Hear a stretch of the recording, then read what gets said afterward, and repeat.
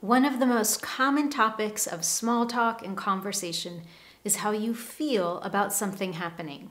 It may be as simple as your response to the common question, "Hey, how's it going?" to telling your coworker how happy, sad, tired, or angry you are about something that happened yesterday. Of course, you know words like happy, sad, angry, and tired. But English speakers have a vast number of expressions, collocations, and idioms we use to talk about how we feel. Doing so not only brings exciting variety to the conversation, but it also allows you to be precise about how you feel, choosing the exact word that allows you to express what you want. I'm Anne-Marie with Speak Confident English. This is exactly where you want to be every week to get the confidence you want for your life and work in English. In this video today, you're going to learn 23 new ways to talk about how you feel, whether it's happy, sad, angry, tired, confused, or all the feels. Throughout the lesson, you'll learn a variety of collocations, idioms, and synonyms so that you can describe even the smallest difference in the kind of happiness you feel.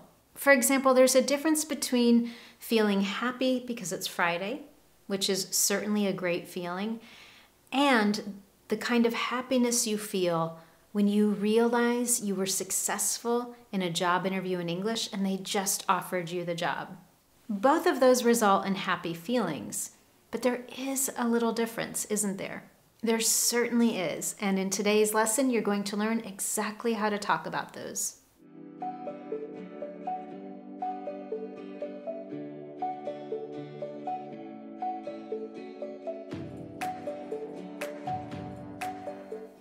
Let's start today by talking about the feels. On social media or on TV shows, you may hear people talk about having all the feels or feeling all the feels. It's not very common that we see that word feel used as a countable noun. These two expressions are very informal, and what they mean is to feel a depth and often a variety of emotions. For example, have you ever watched a TV commercial that made you cry and you had this weird mix of feelings, including hope for humanity? Those are surprising feelings from a TV commercial. And when you're telling a friend about it, you might say, "That TV commercial made me feel all the feels," or "I had all the feels when I watched that TV commercial." It's definitely become a common expression to use, and now that you know it, you'll probably start seeing it quite a bit. So now that we know about all the feels, let's talk about a few ways to describe happiness. For this feeling, we're going to focus on 4 different synonyms that describe different levels or kinds of happiness we feel. The first one is to be thrilled. Now, this is a word I actually use a lot. I love this word. And it means to be extremely pleased. For example, when someone tells me that one of my lessons was useful to them, I feel extremely pleased. I feel really happy. I'm thrilled. Now, with the word happy, of course, we could emphasize that word by adding the word very, to be very happy. Or we could be blissfully happy. Blissful means to be full of happiness. Similar to being blissfully happy is to be delighted. This is also a great alternative to the word thrilled because it also means to be extremely pleased about something. You might be delighted that your team was successful in winning a new client. You might be delighted that your son's sports team won the championship. Or you're delighted because a coworker brought you flowers for your birthday. And the last one for talking about feeling happy is a really fun one, to be giddy. We often combine this with the word excitement, to be giddy with excitement. To be giddy can mean to feel dizzy. So imagine there's so much excitement and happiness that you are dizzy. Or it can also mean to be lighthearted. Someone who's lighthearted is so happy and they don't have any worries or concerns or stresses. One image I love to think about with this idea of giddy with excitement is to imagine a wave of excitement, something that's overwhelming, but in a positive way. All right, now that you've got a variety of ways of talking about feeling happy, let's talk about feeling sad. You know those days when you wake up and you just don't feel great? You don't really know why. Maybe it's lack of sleep, maybe something's not going well at work, and you just feel this slight general sense of sadness or a little bit of depression. It's nothing serious, but you just don't feel particularly great.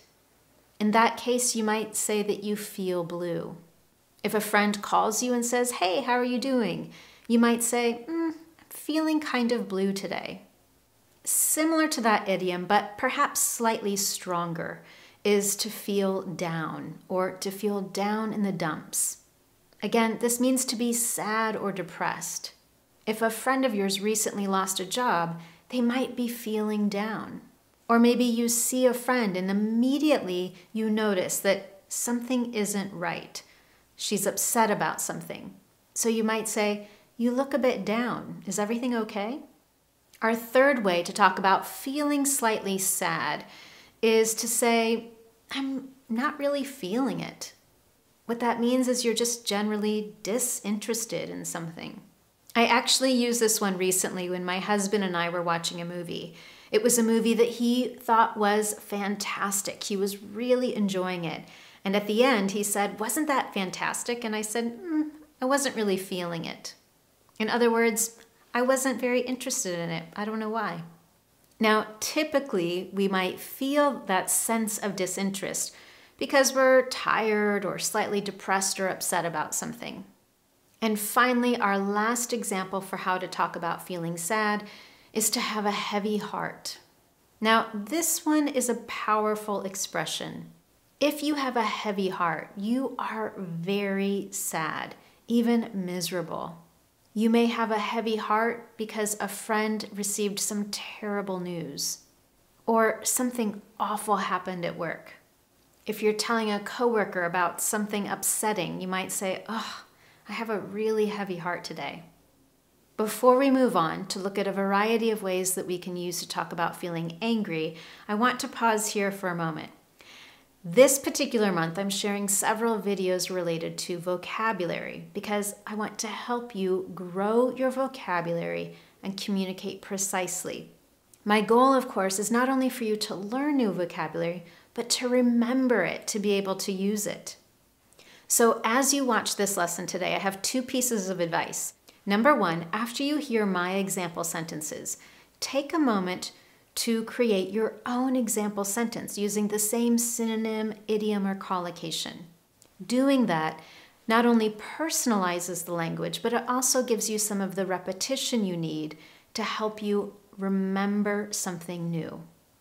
The second thing that you can do is to create an effective daily habit for practicing vocabulary. And I've got an easy way to help you do that. Recently, I shared a lesson on how to develop an effective daily habit in English, and I included a free download to help you track your English vocabulary habits. You can check out that lesson and get the free download on my website. I'll be sure to leave a link for you just below this video. And now let's talk about a few different ways to talk about feeling angry. The first word on our list is kind of a fun word, even though it's a negative feeling, to feel prickly. Now, a cactus is prickly. And when someone is prickly, it means they are easily offended or they're just ready to take offense. Maybe you know someone at work who's generally just prickly. You never know when they're going to be offended and upset by something you say. And of course, sometimes all of us are prickly. Maybe you didn't get a lot of sleep last night, so today you're just kind of a little angry and frustrated. The danger of being prickly is that you never know when someone might explode or be about to explode. Now, of course, the word explode is an aggressive word. Imagine something exploding in anger. Definitely not a positive moment For example, yesterday we were all shocked when our boss exploded with anger. Or those moments when you feel really angry inside, you know that you're prickly, and you want to warn someone to be very careful. You might say, "I'm about to explode." And that lets them know it's probably time to walk away. The third way that we can talk about feeling angry is to say that we're furious. Now, this is a synonym that we can use, and it's definitely a more powerful way to talk about being angry. Because when someone is furious, they are extremely angry. They may be about to explode. Okay, we've talked about all the feels, alternatives to talk about feeling happy, sad, and angry. So now let's move on to talking about feeling tired, feeling confused, and we'll finish with some great expressions to use when you want to tell someone else that you understand exactly how they feel. So let's talk about feeling tired. The first one is to feel or to be worn down, which means to be weary and overcome with stress and pressure. I think for many of us, 2020 was a year when we felt worn down. We had a lot of increased pressures and unexpected stresses in our lives. At the end of a long week, you might come home on Friday and say, "Oh, I'm so worn down. I just want to sleep all weekend." An expression that sounds similar is to be worn out. But there's a slight difference in the meaning here. When something is worn out, it means that it's been overused. So if you're feeling worn out, it typically means that physically you're exhausted. Maybe you had a particularly difficult workout, or you went on a run that was much longer than usual, and afterwards, physically, you're worn out. And when that happens, you may need to take a breather. To take a breather means to pause your activities for a short period of time and just relax.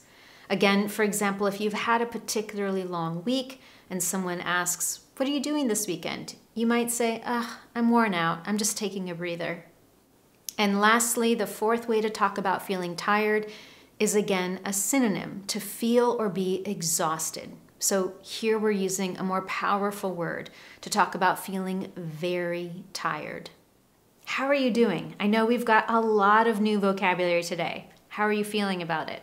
Of course, in a moment, I want you to practice, but first we have just 6 more expressions to learn today. We've got 4 about feeling confused and 2 to learn for what to say when you want to tell someone else that you understand how they feel. So let's talk about feeling confused. The first one is to feel off or to feel slightly off. This one works for a general feeling of being confused or not really clear-minded. It's also possible to use it when you just feel a light sense of sadness or depression. To just feel off. I feel off today. It may be because you slept poorly, or maybe you're coming down with a cold. There may be days when you go to work and you just can't do anything. You can't think clearly, you don't have the energy. Again, you just feel off. Our second one is to be a hot mess. If you're a hot mess, you are absolutely disorganized, everything is in chaos, and you might feel that you can't do anything right. Maybe you had a particularly terrible day at work where everything went wrong. So then you come home at the end of the day and you say, "Oh my gosh, I'm a hot mess today." Or, "I feel like I'm a hot mess." Number 3 is to feel puzzled. This is a great synonym for feeling confused, and we often use this if we've got some doubt or uncertainty. Now, recently I actually did a lesson on how to talk about expressing doubt and uncertainty, and I'll leave a link to that just below the video. And now our last one for talking about feeling confused is to have mixed feelings. This is another great one to talk about doubt and uncertainty.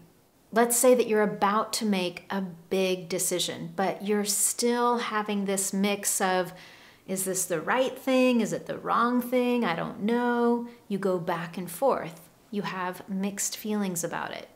Similarly, maybe you and your team members at work are trying to solve a problem, And although someone has presented a really great solution, you're just not sure about it. Something doesn't seem right. Again, you have mixed feelings about it. And with that, you have 21 different ways to talk about all the feels, plus being happy, sad, angry, tired, or confused. So let's finish with 2 ways that you can tell someone else that you understand how they feel. For example, if someone says, after 2020, I feel totally worn out, you might say, I feel ya. I feel ya. Or, I know the feeling. Both of those are perfect ways to identify with someone else.